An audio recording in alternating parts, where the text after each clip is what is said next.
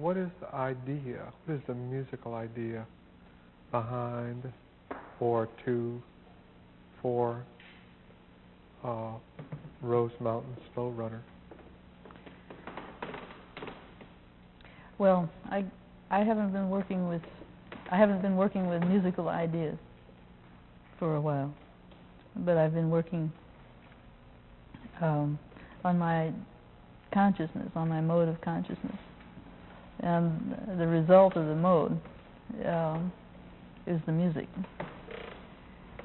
So that I have a task to do, and in the case of Rose Mountain Slow Runner, I have to give up my intentions as far as the sounds are concerned, so that I'm listening. As I'm listening, if an intention arises, then I have to wait until I have no intention, and then the sound changes from there. It comes from an involuntary. Does that allow for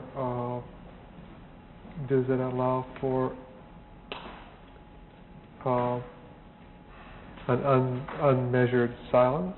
I mean, does the initiation of the sound that you make come as a result of no intention? You have to reach a state of no intention. I have to reach it. I have to begin. But after the beginning, I mean, what form of how do you attempt to reach that state of consciousness? Do you work at that? I mean, is that intentional, or is it based on some other mode? No, to reach that mode of consciousness is intentional. I mean, so my intention is directed there, or will, toward the task. And your will is directed toward reaching the state of consciousness, out of which the music will come involuntarily. Yes, right. Right. What?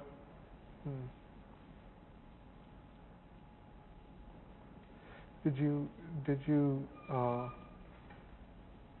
come upon that state of consciousness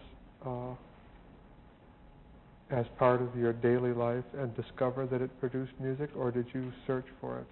Well, it's a search, and it's an ongoing search, but it comes from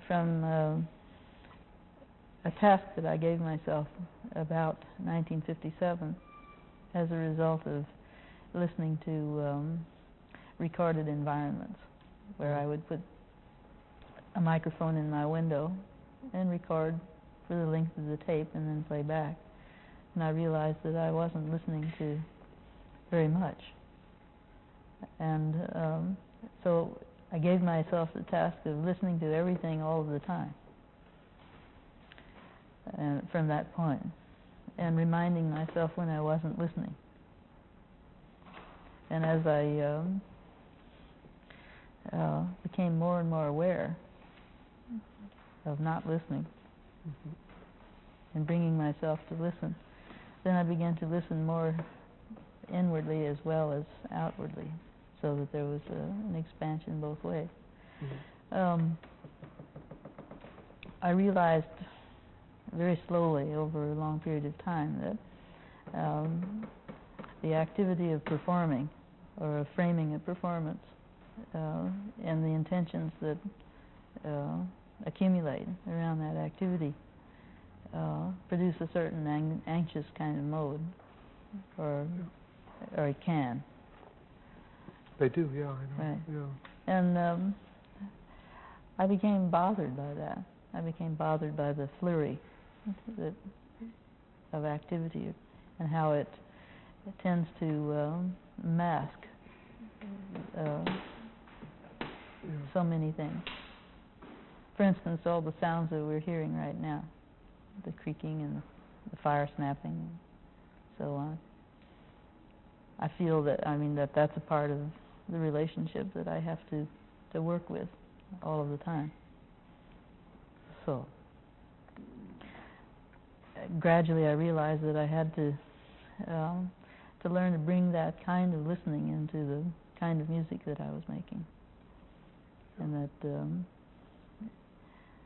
intending to do something produced a particular kind of feeling, and then there was a certain delay time. We seem to be governed by that morality of by the morality of not wanting that feeling. I mean, it seems to me that might be the reason we recognize you as an artist, because you make that feeling clear to us, you know. But I think that everybody must. I mean, there must be a morality. Don't you think there must be a morality producing the antipathy toward that feeling that you don't find in composers of, say, 100 years ago. You know what I mean? Seems like the people from the music of 100 years ago, you get the feeling that music is very often glorifying those anxieties. Don't you feel that? Well, I put it another way, I think, and that is that there was a clear, composer of 100 years ago had a clear function. I mean, there's a... To be anxious. No, not to be anxious, but the function of his work was clear. I mean, for instance, Bach. Yeah. In the church, writing for the church. Yeah, yeah. And I mean, certainly there was anxiety and coming out of the performances and so on. But the function of the music was clear. Yeah, I was suggesting that that people must have valued that anxiety, because you hear the anxiety in the music, and you hear the anxiety in the music, and you hear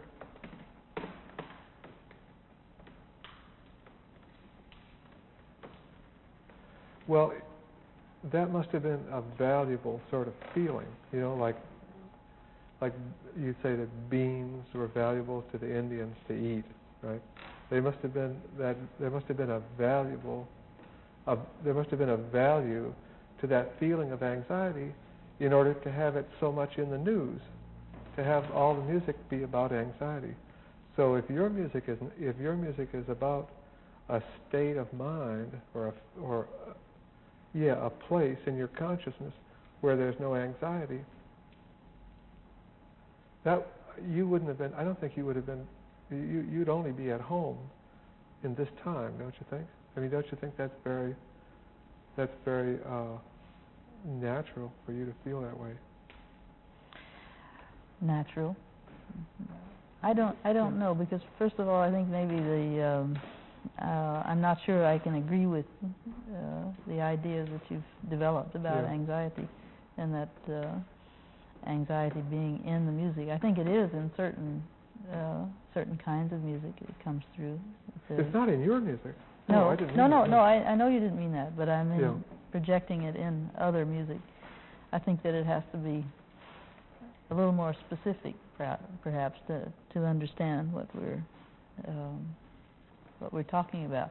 But I'm talking about the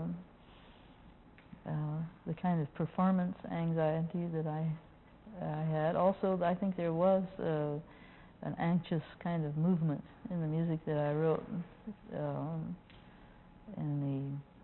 at the end of the 50s. Yeah. And that all through the 60s there was sort of a dissolving and a working with that kind of anxiety, fragmentation, and dissolution of tonality, say, and dissolution musical materials that had come from all of that time. Yeah. So that I mean, there are two things for me, and one is the move into this meditative sort of work, and the idea of changing my consciousness, my own consciousness, as I work. And the other was the theatrical development, where I began to work with materials other than just sound, you know. And it was a kind of way of disorientation of roles, disorientation of the audience's role with the music, a drawing of attention away from simply soundings, a drawing of attention into the situation, you know, and the boundaries of the situation. Yeah.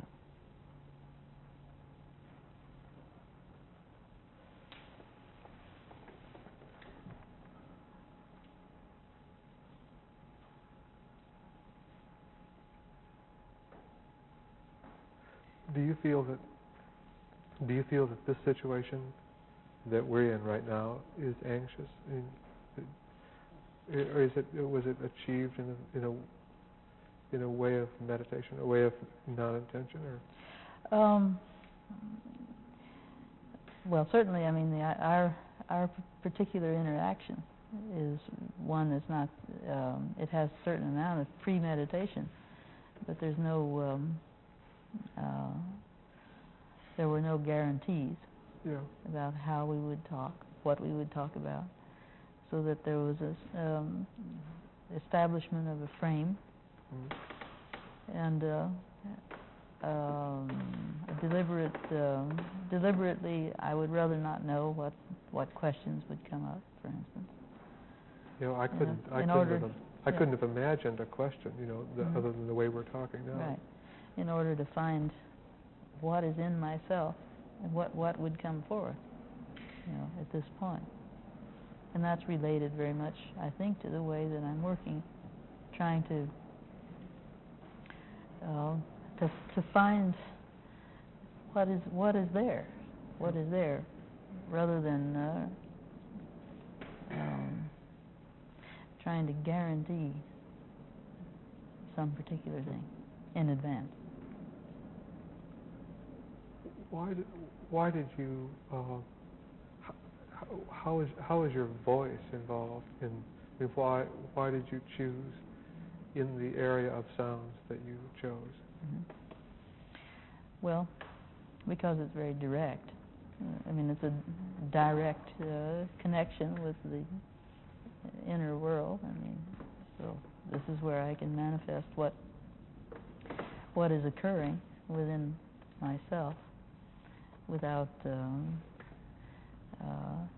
translation from myself to an instrument, say. Although I'm using my accordion, which has been part of my life for over 30 years. Yeah, the accordion seems like part of you. Yeah, and it has become that. But a lot of the work that I've been doing has been involved with just vocal sounds, the meditations, sonic meditations, so on. Yeah, I know that.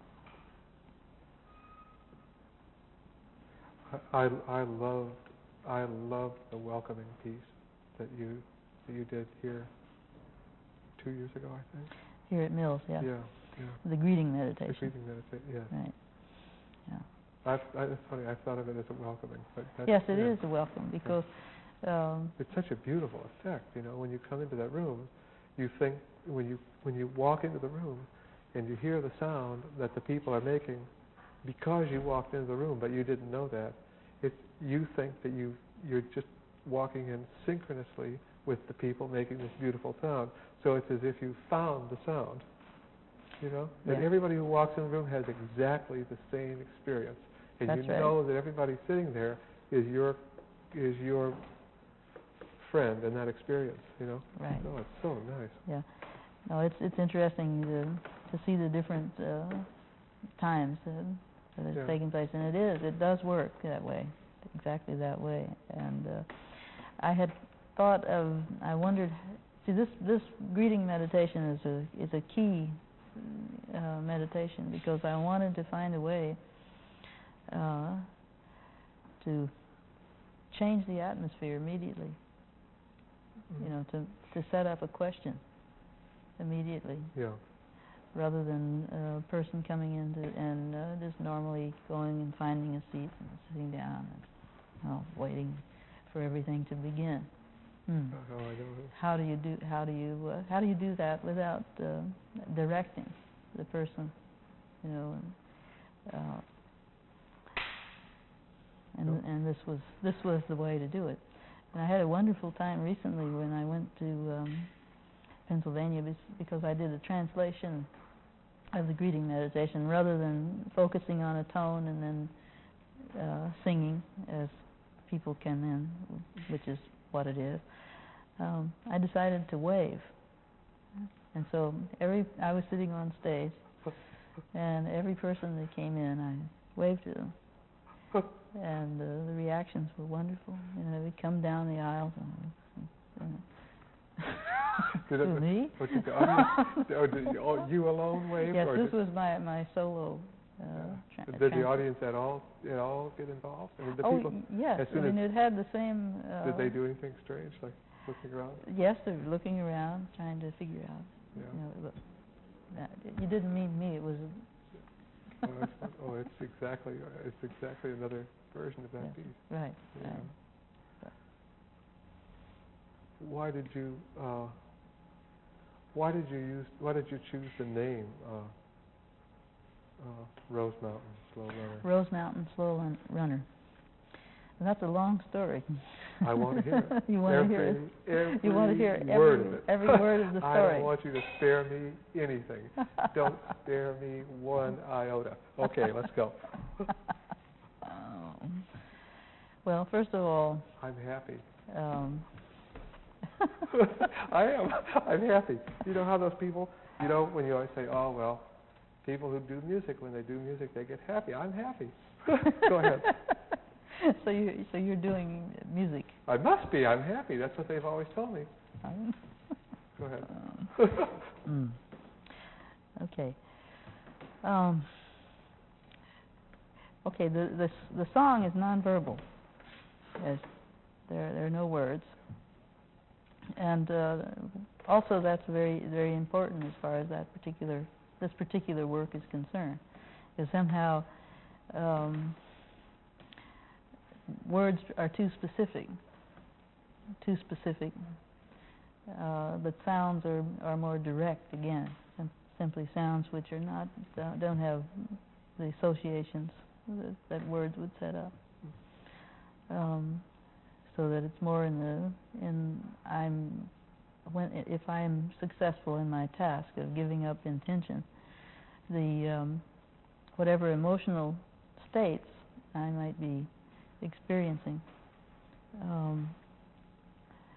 will come through in those sounds. So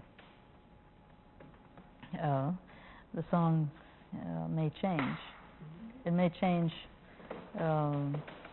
during the course of the song as something may arise, or it may change from time to time. Right. Okay. The song came as a result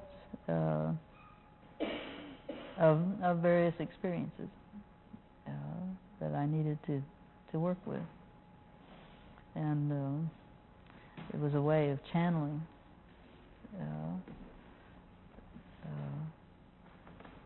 feeling and channeling it directly. Rose Mountain is the name of a friend, and Slow Runner is me. But that's only one part of it. Rose Mountain is, of course, is a beautiful image. Slow runner is ambiguous because there are runner roses. Oh, yeah. Oh. Yes. So the image then can build, and it depends on your own reaction to it. But the title itself is a meditation then.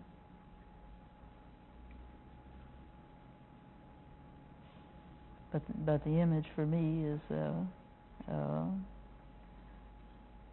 a mountain, which is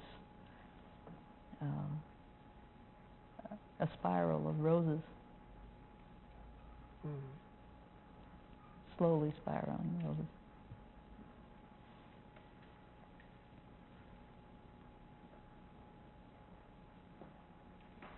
It's funny how we're so much alike.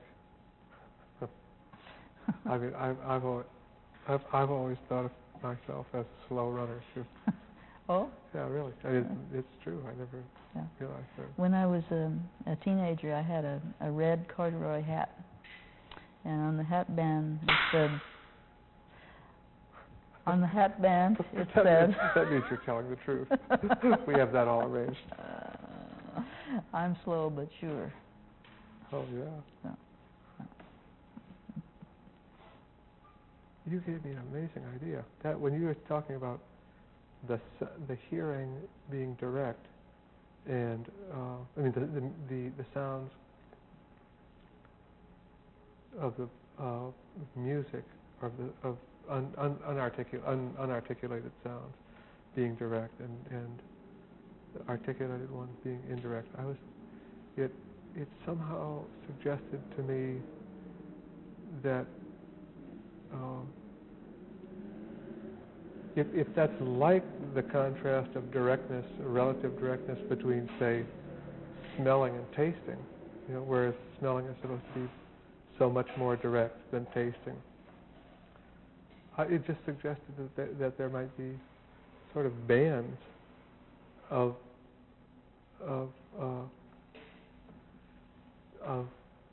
feeling in our head structure that would put anything below here would seem to be more indirect, right? And anything right in here would seem to be direct.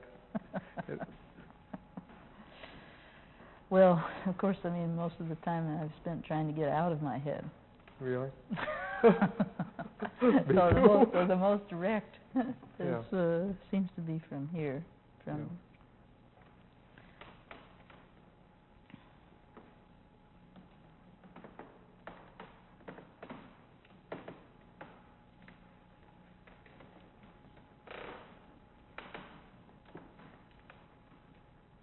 Do you, it seems silly to say this, but do you listen to music by what is your relationship to other people's music now? How do you do that? How do you? Well, it certainly isn't systematic. It's not systematic. It comes from proximity. And it comes from. I'm not interested in trading tapes very much. I really find that that's not a viable way, because so much of the work involves the presence, the real presence of the person. And you don't get that in the document. So, I mean, it's important to me to be wherever the activity is taking place.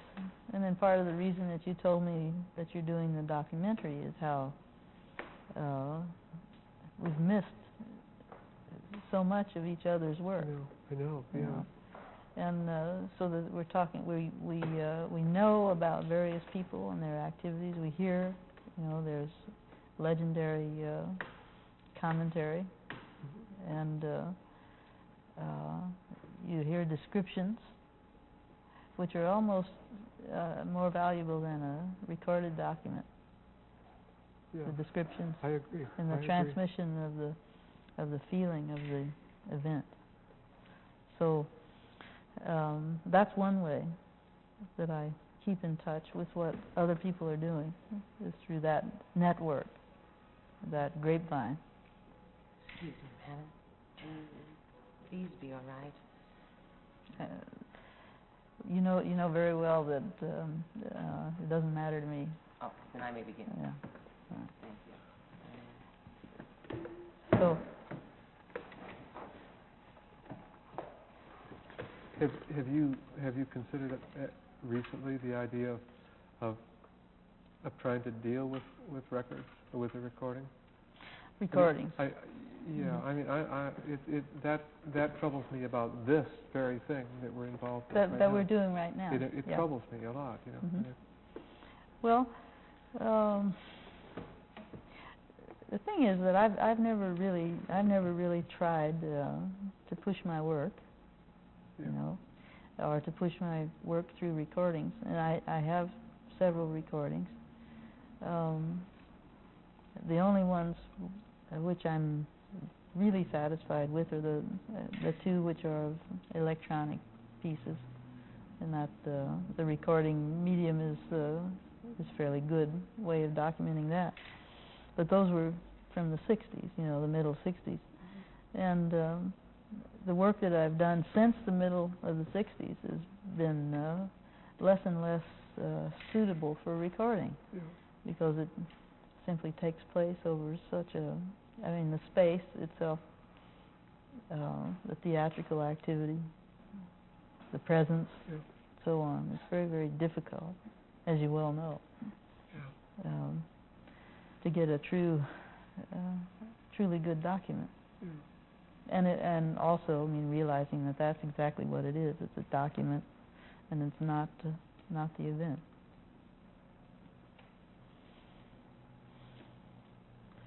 So,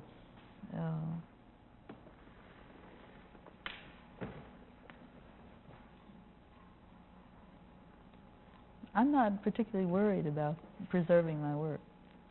I'm interested in doing it, Yeah. you know, and I'm interested in the event that we're involved in, you know.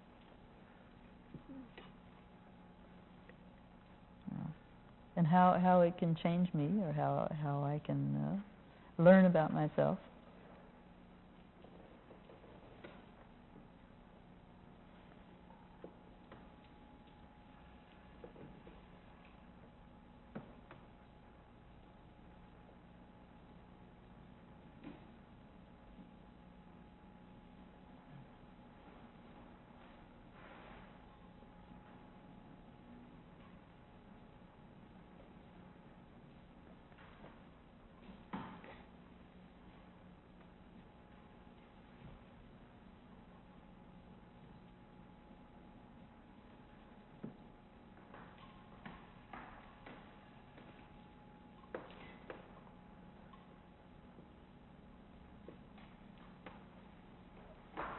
How does this feel? Terrible. I feel terrible, huh? Get used to this. It's not hurting. No, it isn't hurting, at least not physically. Yeah. I'm interested, Bob, that you said you mentioned our likeness, Yeah. and I remember 10 years ago or so, or more, when I was hearing about your work, and I used to feel, you know, I would listen to your titles, the titles of your pieces, and like Public Opinion Descends Upon the Demonstrators, or Yeah. some of the Wolfman, Yeah. those various pieces. You were one of the only people I knew who was using images for titles. Using images And so for pieces. Yeah, and images for pieces. Yeah. And I felt that was a kindred sort of Yeah. link between us. Yeah, I've always felt that very strongly.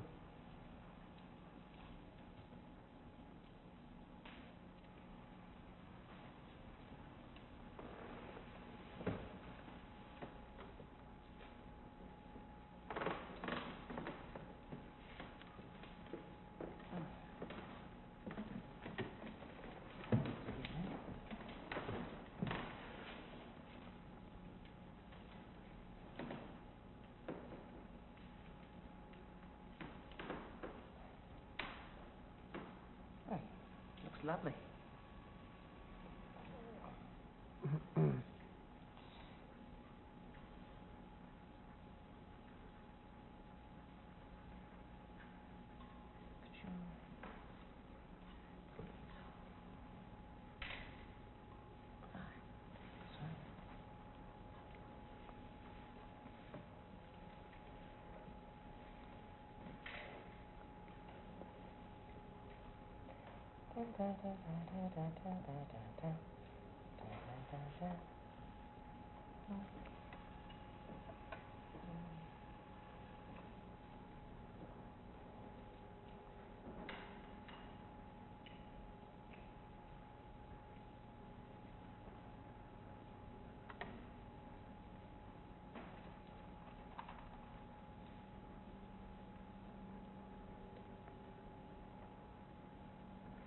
Do you think there's any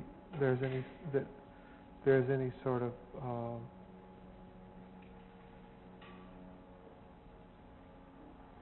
state of mind or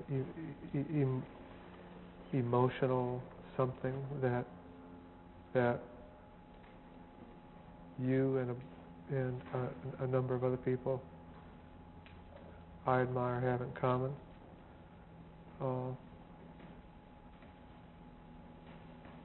Like, for instance, I might say that this isn't true, but for if I thought about it, you might say that well,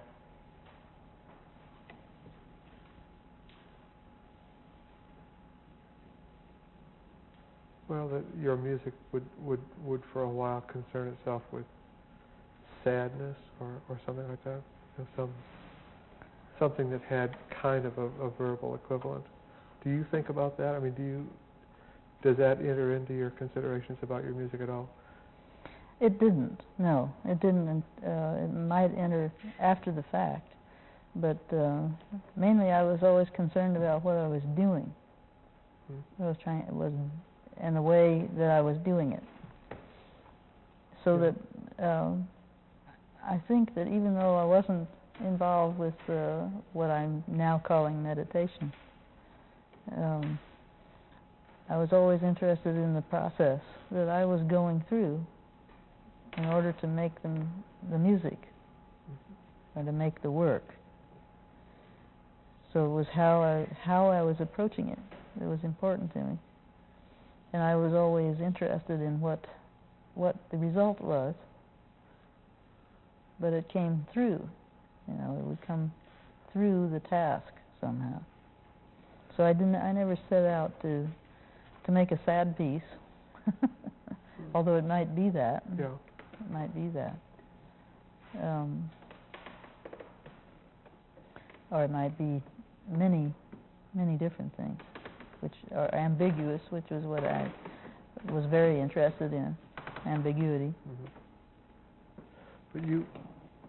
But I mean, when you look at your music, inevitably you have to do that at some point. When you look at your music, does it occur to you that it represents something that you can describe and that you could want to change away from? I mean, for instance, Terry says that he wants now for his music only to be what he calls positive, or he wants it to give only good feelings, right? And that sort of reminds. I mean, it could be that if your music came from from some attitude that was, say, sad, and if you looked at your music in retrospect, you might be constantly trying to, to leave that. Do you ever identify your music in that way, or is it? Okay, that's an interesting one. Going back to Rose Mountain, Slow Runner. Certainly, I would resonate with Terry Riley and his feeling of wanting positive, to be positive, and but again, I'm approaching it through my attitude and the task, And I talked about the emotional states, what would come through that task. So then, again, it's work on myself. Work on myself, which would result. The results would be positive. It'd be in the form of improvement or something. I mean, you could say you improve your. Okay. Yeah, I definitely feel that, and I didn't know if I wondered if it was. I thought you must feel it too, because you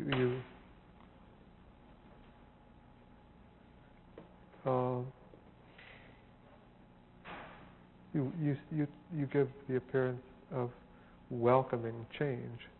It seems to me you're very fluid, Well, yes, I welcome change, although I find it very painful.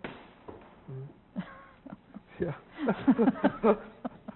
But we agree to do these things. Like grief. Excuse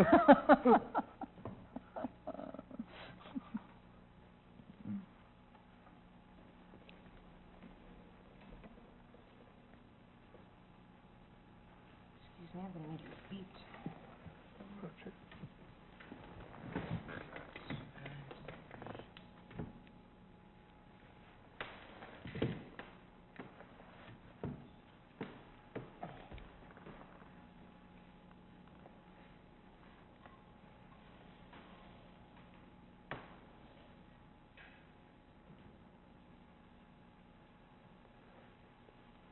Like the color? I hate it.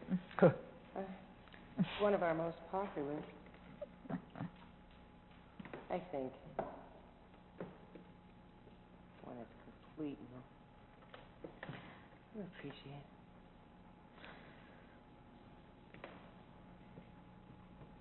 Of course, the last time you did it, I wore the toenail polish for 2 weeks. Just to let it wear off, sort of? Yeah. I thought it looked good in my karate class. Little touch of flash. Really flashy on the snap kicks.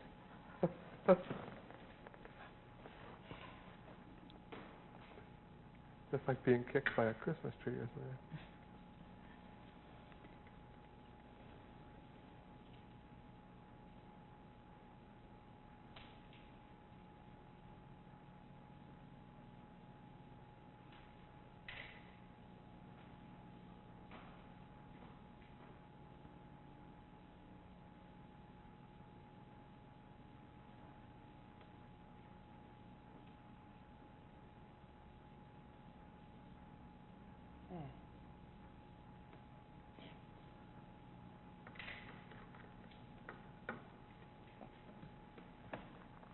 How are the nails?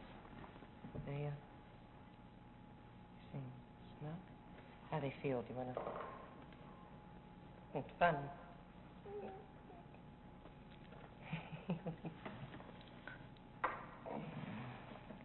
I'm going to have to remove your hat, okay?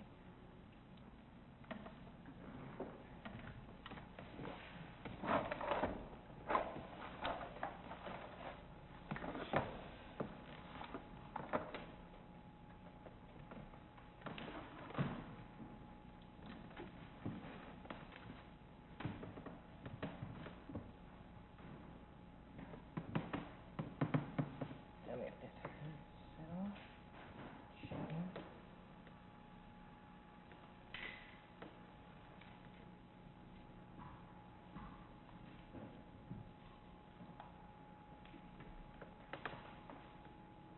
few people can help you, and I need you to hold the back of this right here. Shut their nails backwards. Now it won't do it until on the front. Start from back here.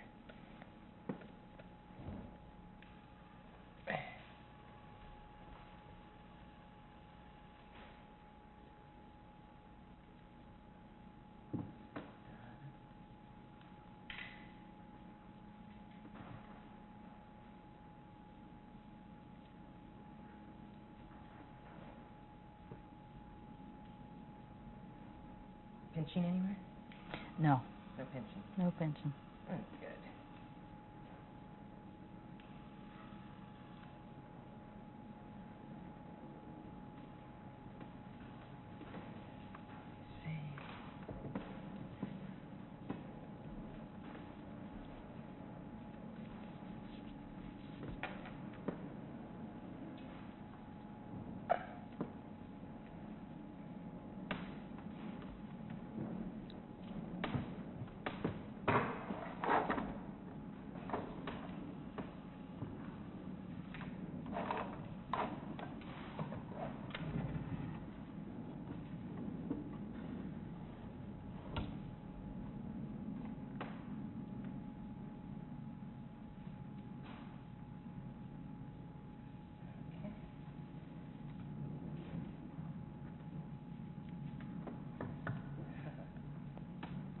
Keep your eyes closed.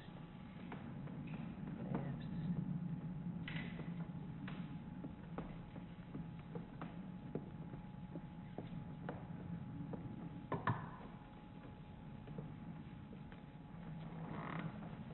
Warm? Hmm? Is it warm?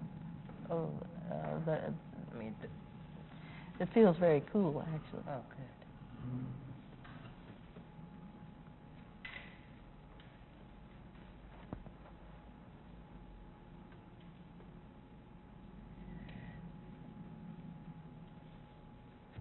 Do you have any more questions for me, Bob?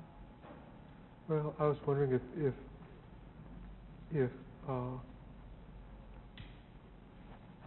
what you are feeling, if you could identify the source of what you're feeling and sort of explain why everybody always does that.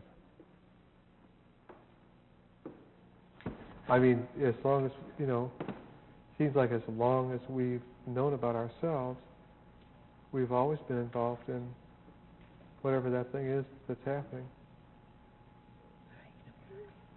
And there must be a reason for that. And you know what I mean? You're talking about the character that's developing? Yeah.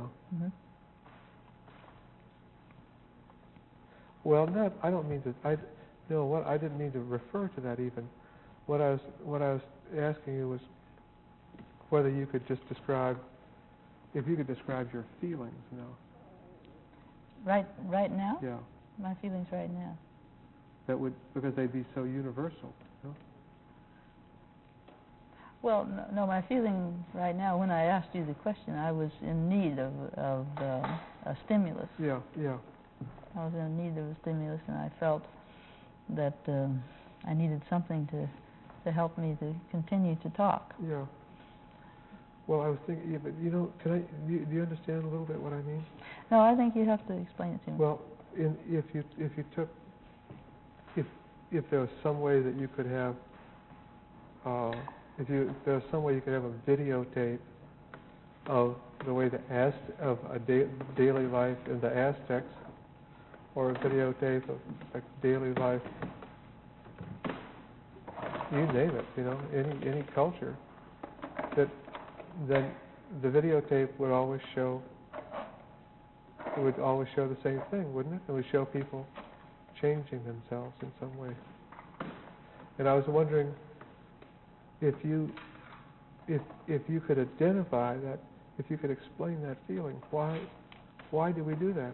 Why do we make these changes? Yeah. Why do we do the changes? Well, my immediate response is to learn more, is to learn something, Yeah. is to move, and to feel the movement.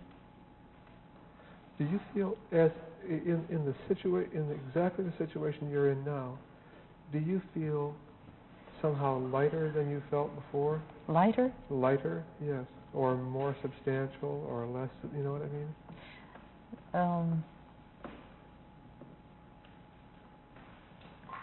Being in the interview situation, being in this situation, operations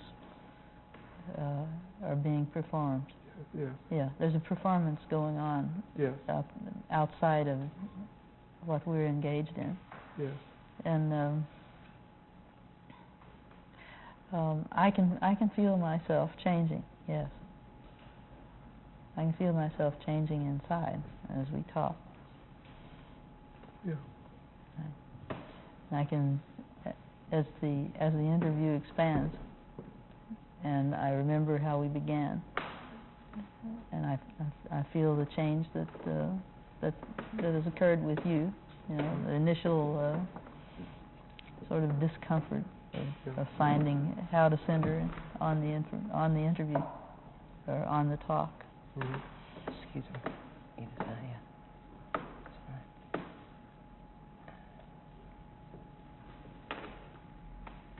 It's not getting in your eye, is it? No. That's okay? It's all right. Okay.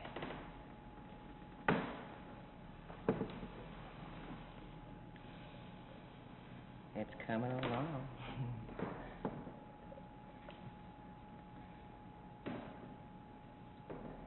I like the color.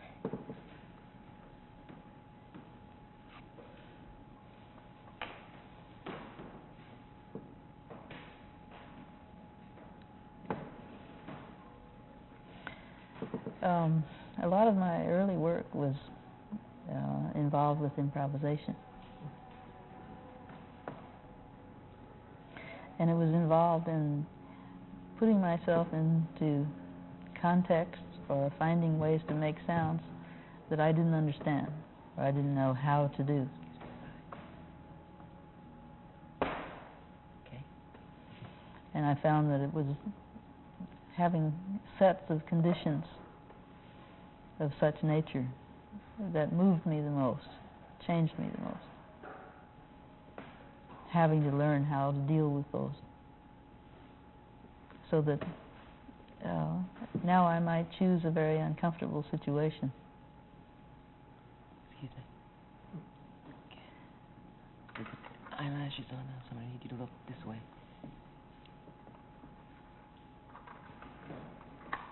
In order to affect that, affect a change. Because of course the tendency is to seek out more comfortable situations and activities. But I've never been satisfied in my work if I find that I'm becoming too comfortable with it.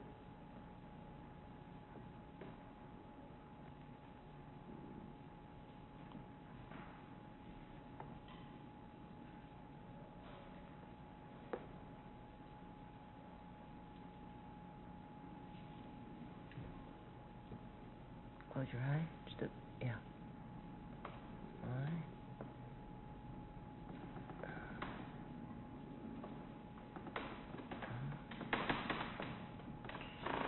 Open it.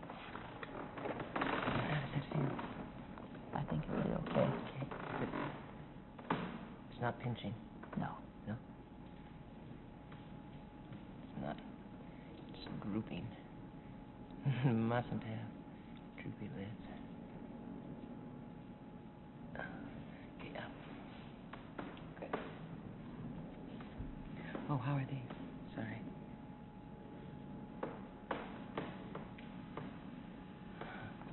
Solid.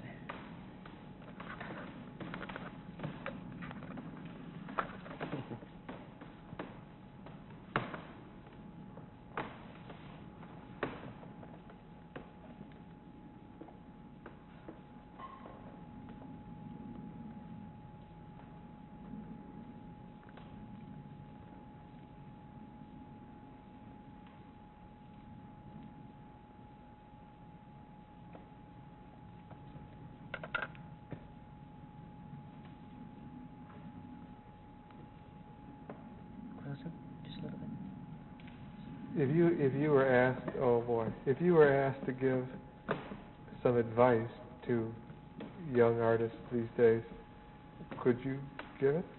Could I give it? Yeah.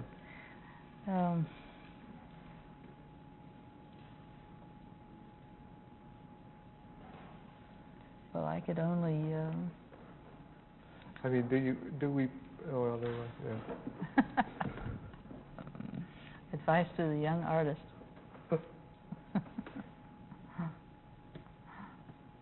I think that I'd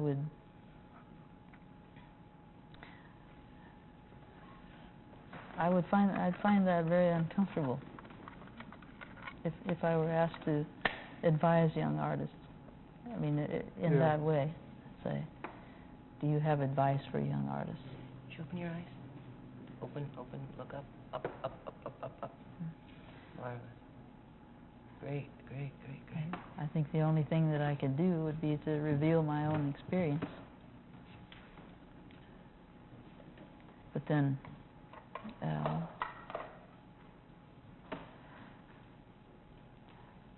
I don't think that I could find. I didn't recognize good advice until after I'd gone beyond it. Yeah. So that's. I understand. You look back and you recognize that you had good advice, you had bad advice.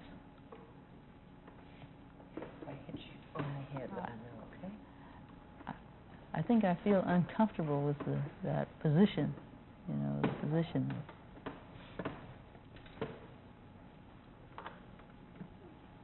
Are you ever asked for advice? I mean, in that sense. I think that it happens directly sometimes and indirectly. Yeah. Indirectly, people who look and want to look at you and find out what you're doing, and so that your behavior is the advice, however you're behaving. So. I'm going to do the wig now.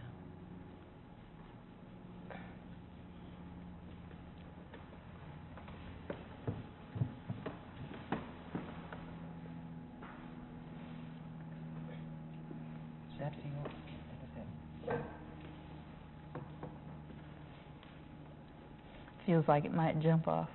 Up, pin it down.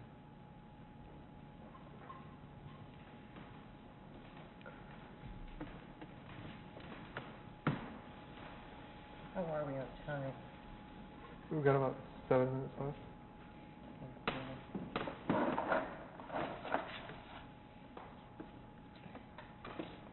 It's going to be longer than 7 minutes. Hmm? It'll be longer than 7 minutes. Well, we don't have to worry.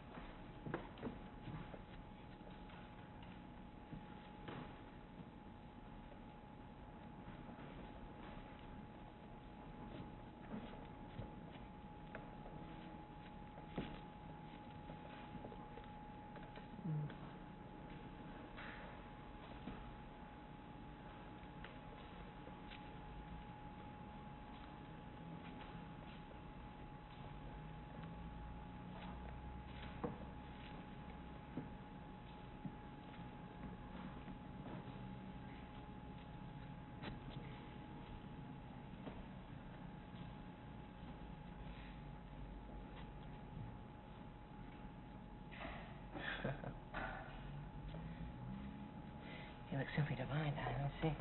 Up. Mm-hmm. Don't worry.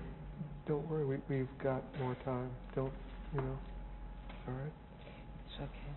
Stretch the tape.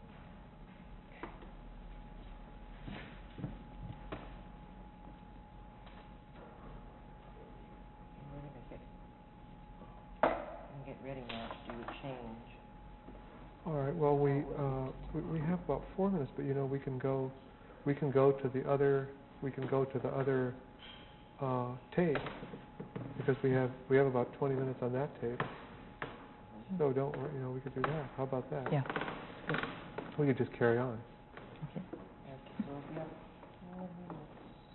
If you want to. He wants to see the change on tape. Let's see. Okay. That's.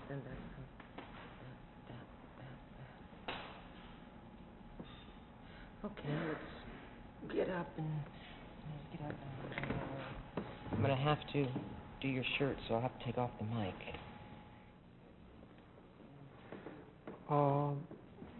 Yeah, why don't we, we're almost out of time on this one, so we could,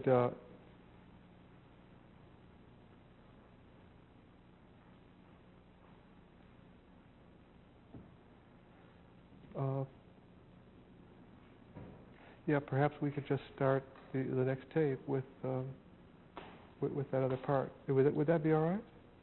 Yeah, then I don't have to worry about that technical thing.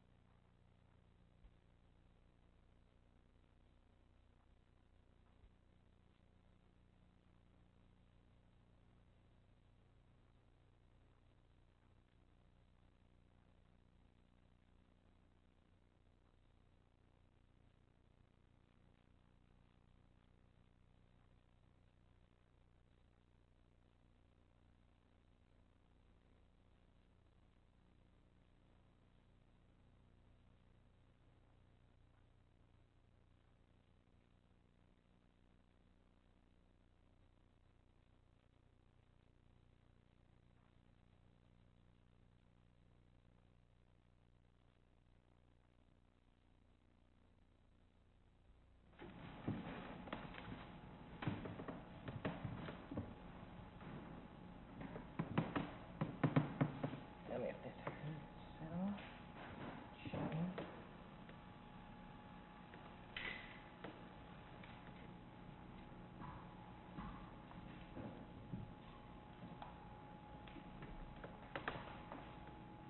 Could you give me some help here? I'm gonna need you to hold the back of this right here. Sharpen your nails, half lips. Now it won't feel until I'll start from back here.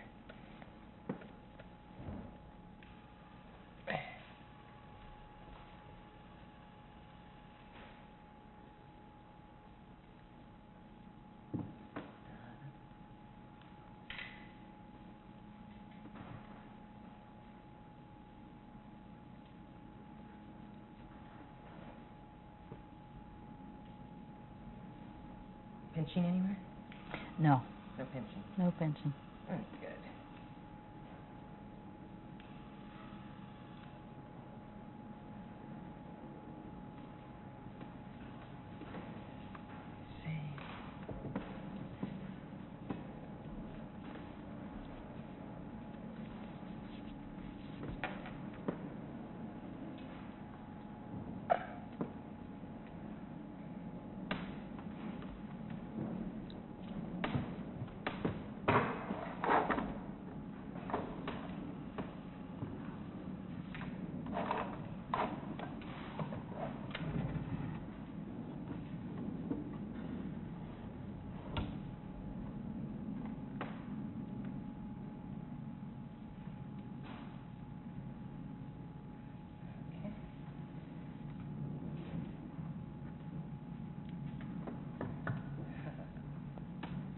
Keep your eyes closed. Lips.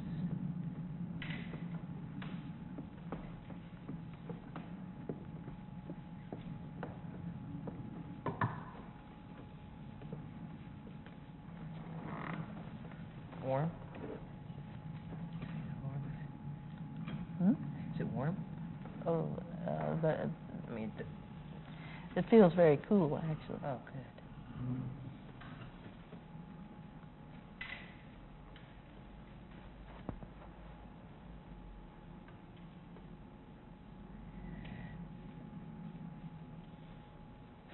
Do you have any more questions for me, Bob? Well, I was wondering if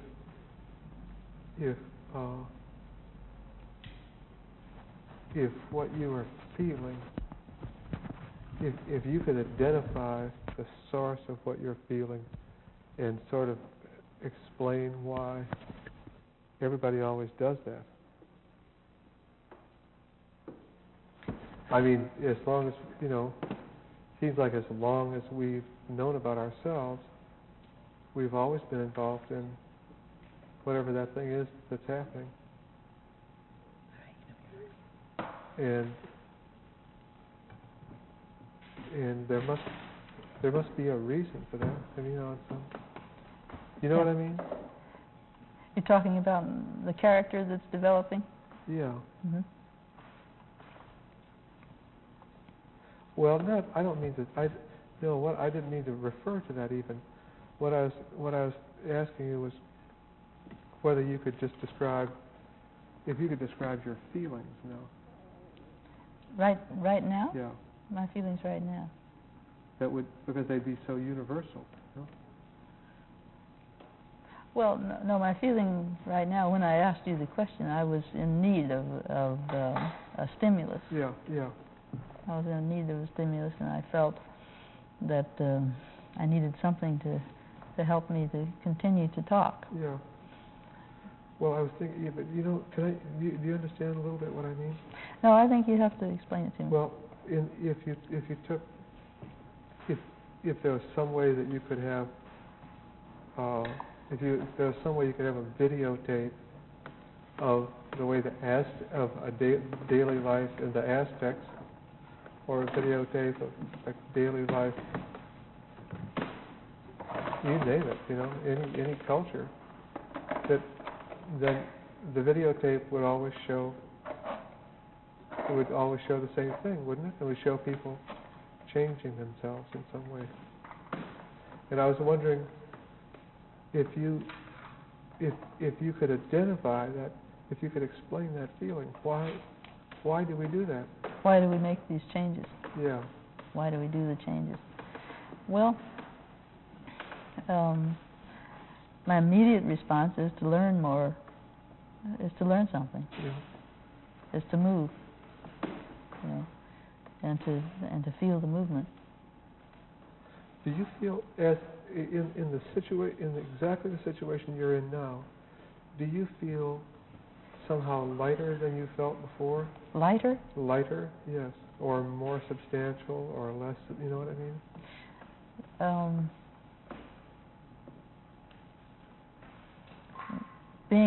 Being in the interview situation, being in this situation, operations are being performed. Yes. Yeah, there's a performance going on. Yes. Outside of what we're engaged in. Yes. And I can feel myself changing. Yes. I can feel myself changing inside as we talk. Yeah. And I can, as the interview expands, and I remember how we began, and I feel the change that has occurred with you. The initial sort of discomfort of finding how to center on the interview or on the talk. Mm-hmm. Excuse me. Either side, yeah.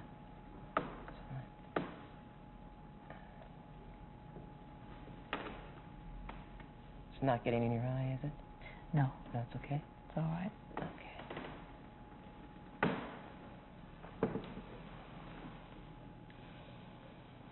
It's coming along.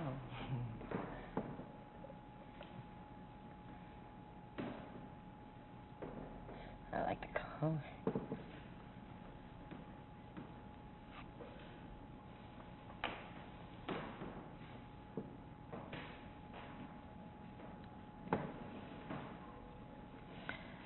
A lot of my early work was involved with improvisation. And it was involved in putting myself into contexts or finding ways to make sounds that I didn't understand or I didn't know how to do. Okay. And I found that it was having sets of conditions of such nature that moved me the most, changed me the most. Having to learn how to deal with those. So that now I might choose a very uncomfortable situation. Excuse me. With the eyelashes on now, so I need you to look this way.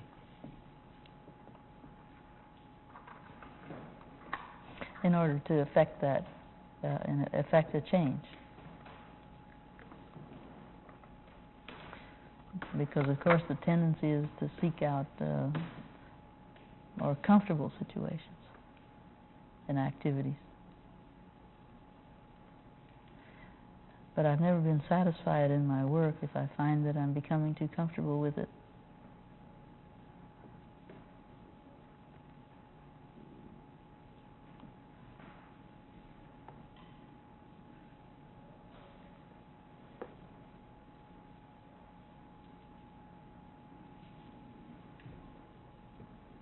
Close your eye. Just a, yeah.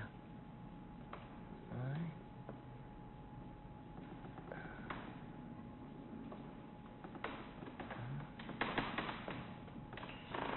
Open it.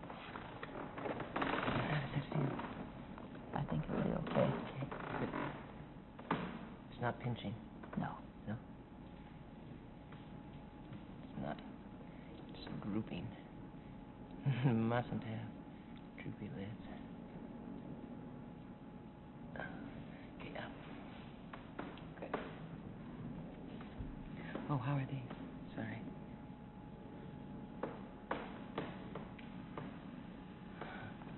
Solid.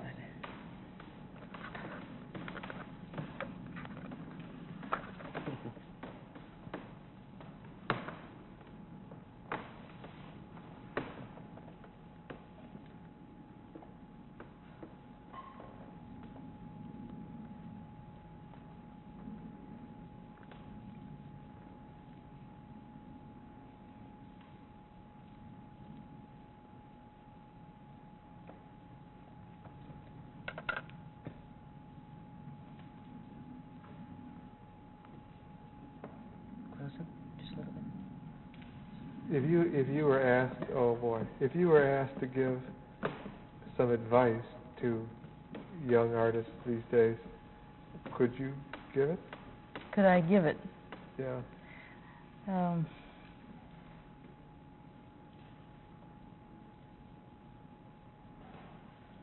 Well, I could only. I mean, do we? Oh well, never mind. Yeah. Advice to the young artist.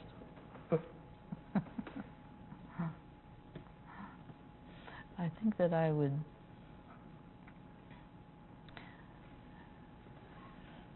I'd find that very uncomfortable if I were asked to advise young artists. I mean, in that way, say, do you have advice for young artists? Would you open your eyes? Open, look up. Marvelous. Great. I think the only thing that I could do would be to reveal my own experience. But then,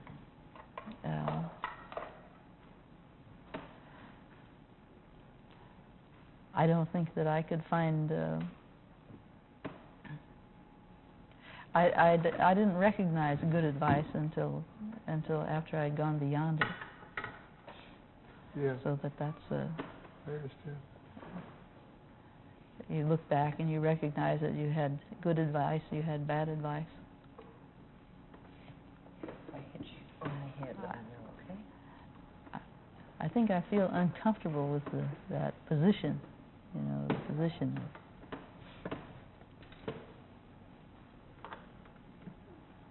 Are you ever asked for advice? I mean, in that sense. I think that it happens directly sometimes and indirectly.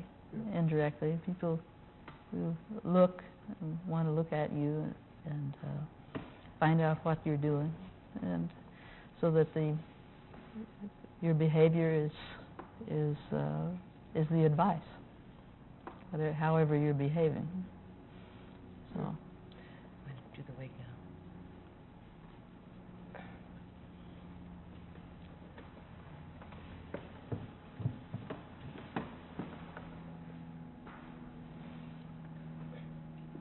Does that feel?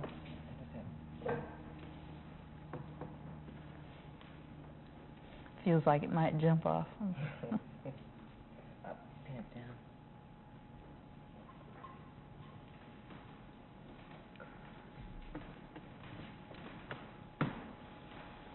How are we on time? We've got about 7 minutes left.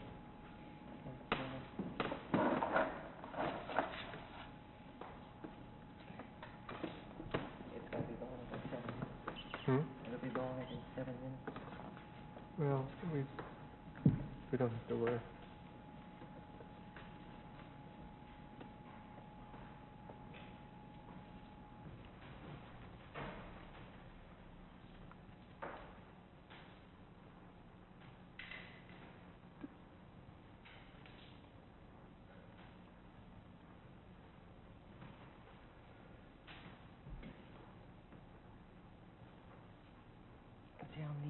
Were you aware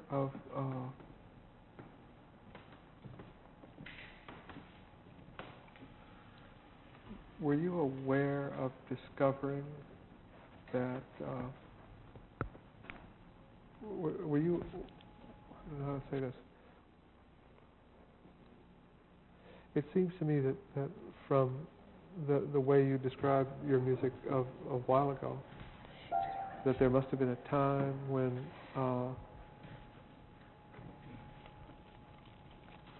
you weren't thinking about the way you described Slow Mountains, Rose Mountain Slow Runner. So there must have been a time when you discovered, when you replaced that process, when you replaced the older process with the newer one. And was that like a very sudden sort of experience, or is it still ambiguous for you? No, there was a slow process.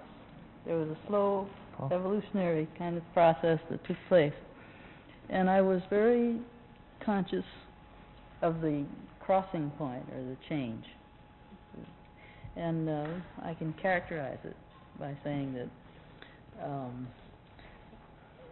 earlier, through the 60s and up to the end of the 60s, I was involved in improvisation, improvisatory works, and Pauline, just bend over, in, okay.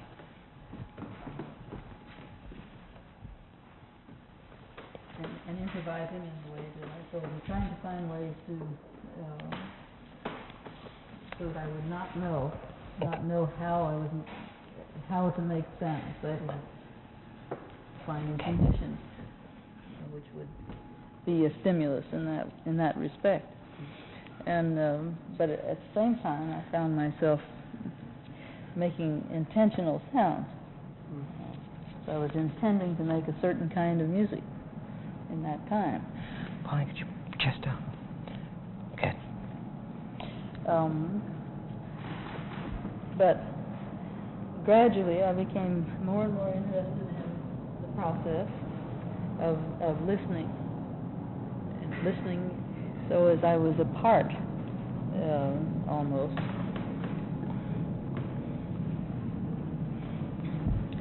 And there came a time when I was no longer improvising, but I was attending to a task. Yeah. And I call it meditation, because I was dwelling. Careful. Staying with a particular thing. And as I say, trying to lose my intention in order to find a different mode. so that there came a point where I realized that that was what was taking place, indeed. Yeah. And it was different territory. And the feelings that I had in making the music or in doing meditation were different.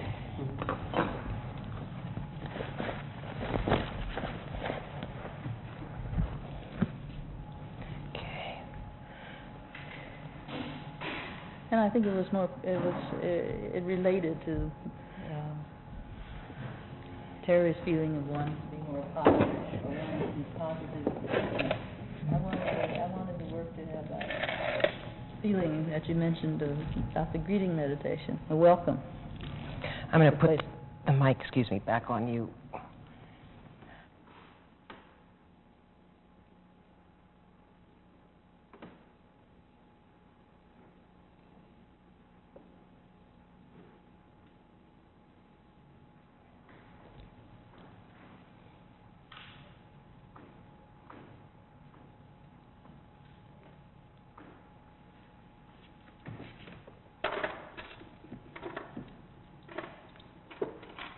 If you want to sit down. I'm going to take this Pauline with me.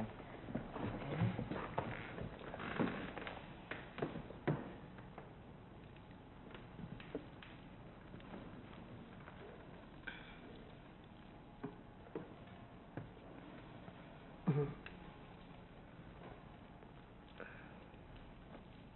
Those don't pinch, do they? No. Okay.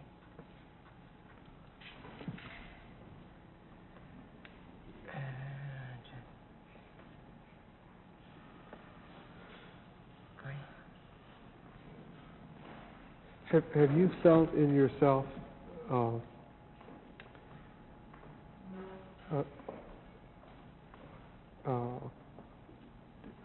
can you see in yourself something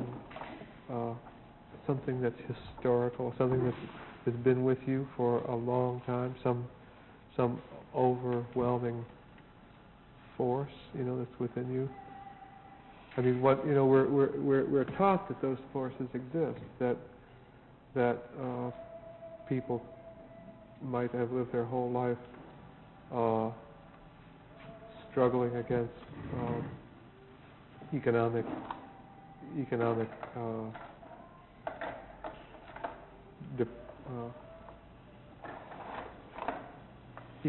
problems, I mean, Yes. a despotic situation or something like that, and we have heroes who have spent their whole life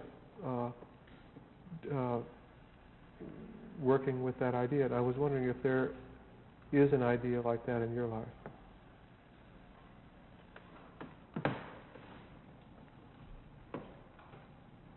Okay, together. Or open.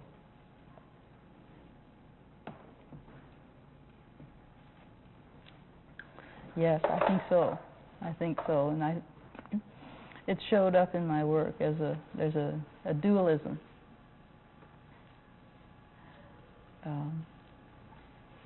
Very often the theater pieces that I've done would be quite bizarre. There are many bizarre and, say, comical aspects, or mixed feelings in the theatrics, and then a change into some kind of say a purely musical activity, and somehow that the pull of the theatrics would set up a kind of disorientation, and then there would be again a crossing point, and then the music that occurs in some of my pieces. Within that one piece, yeah. There are both things. Right, yeah, I both know. things, yes. And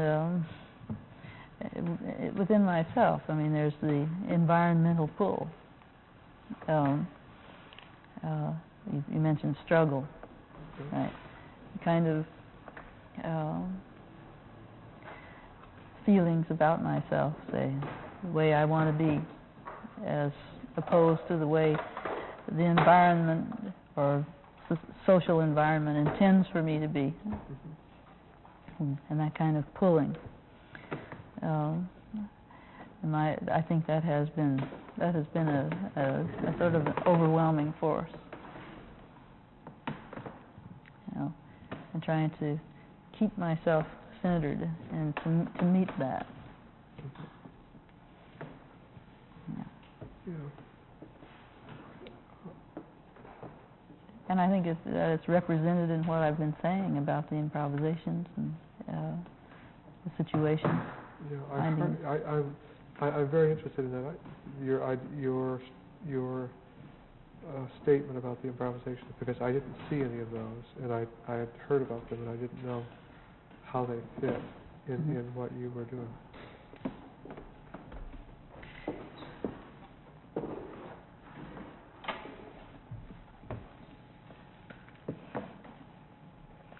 Well, all the time that I was working with electronic music, for instance, the whole task for me was to find a way that I could improvise, and I could improvise with continuity.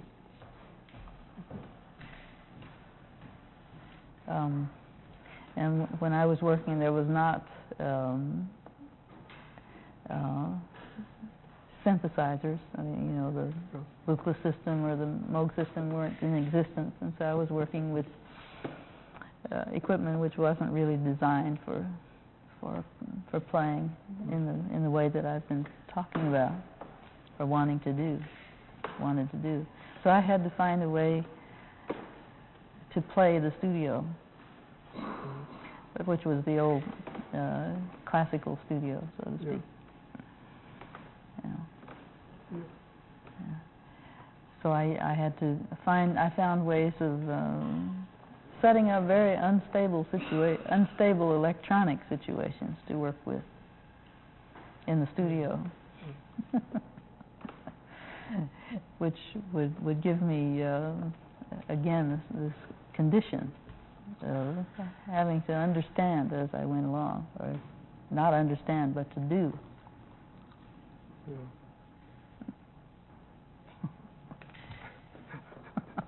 I understand. You understand? Just now, just this second. You know? Have you gotten the message? I just got it. You got the message. Thanks for answering my question.